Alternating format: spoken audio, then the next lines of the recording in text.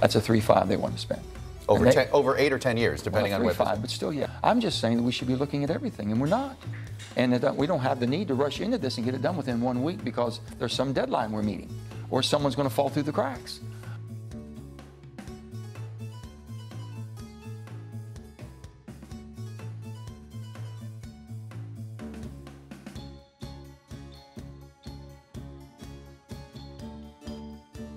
That people are basically having an opportunity to go back to work. We have 11 million jobs that we haven't filled. 8 million people still unemployed. Something's not matching up there.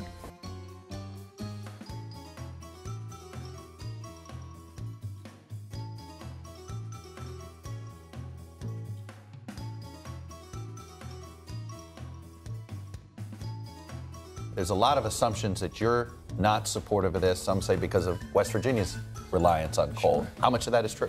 Well, let me say, let's look at the facts. And I've always said this, Chuck, you're entitled to your opinion. You're just not entitled to create your own facts to support your opinion.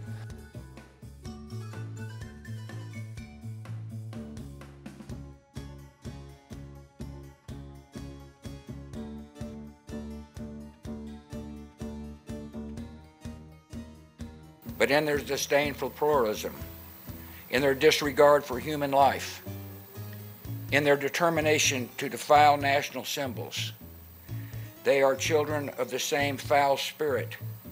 That was a very determined message to give on the 20th anniversary of 9/11. He did not have to say any of those things to check the box of what was expected from him. Were you surprised, and what do you think the motivation was?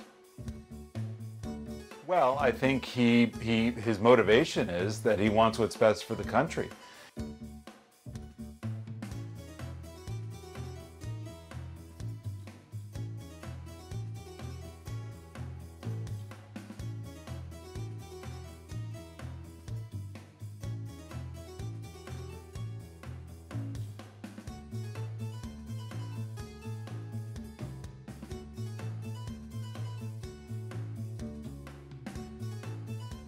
In the last few weeks, notably, Bret Stephens in the Times saying that his presidency is a failure. We've seen people writing about how Delta has defeated Biden. Delta.